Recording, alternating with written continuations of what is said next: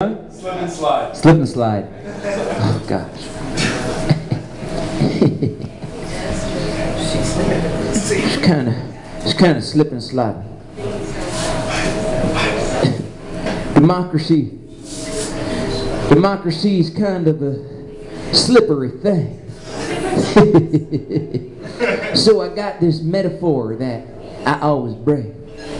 You see, I was sitting down in Congress trying to undo some fudge.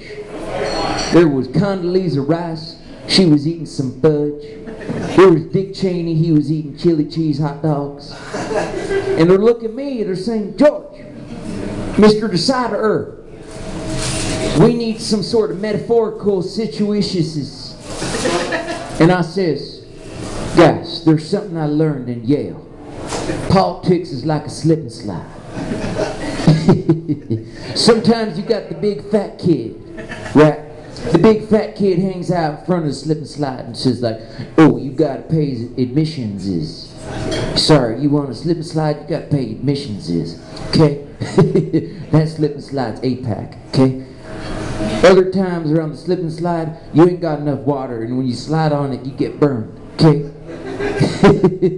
That's what we call the Republican Party. You gotta water them up, baby. And other times on the slip and slide, the grass ain't green, okay? That's what we call pork barrel. You don't got enough pork barrel, you just need more green. And so I told them that slip and slide was just this way. And they looked at me and said, George,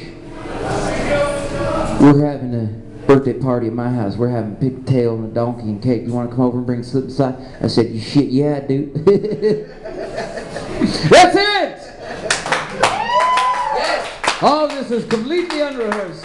Never before expressed in the history of the universe. And for you, your patience, and your time, I thank you for being so fine. I'm the Poet Pistachio, and that's what I do. I create poems in the moment, just for you. But before my presence here, I do unglue. I have something in my head that turns a stew.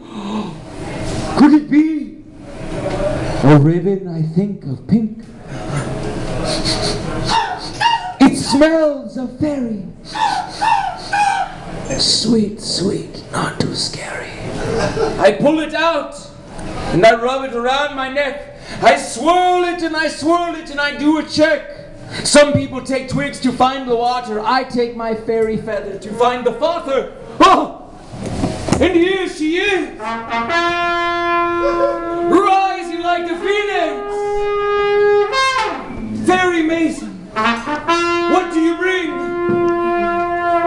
Well, Pistachio, my friend, I bring Brazil nuts and almonds, sprouted, of course. And I bring fairies and goblins of all sorts. My favorite course.